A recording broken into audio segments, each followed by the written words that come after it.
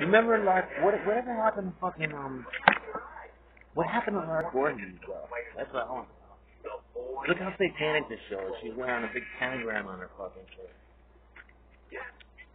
Remember the days when you used to have a slow, long, fucking deliberate wank over Lark Voorhees? And then you've seen what happened to her?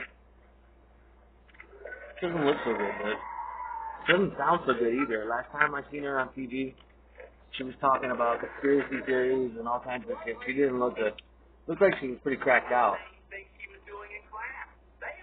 Lark Voorhees, dude, bringing you back to the days you had a slow, hard, deliberate wank over Lark Voorhees.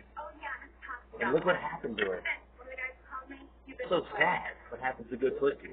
She's a lonely spinster now. Living somewhere with her mother. I think she died, actually, too.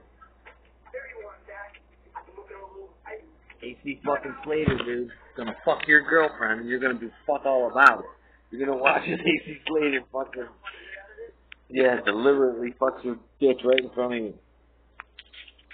Sprays his coconut wad all over her fucking hair, and you're like, oh, like Zach Morrison. Oh. Yeah, dude.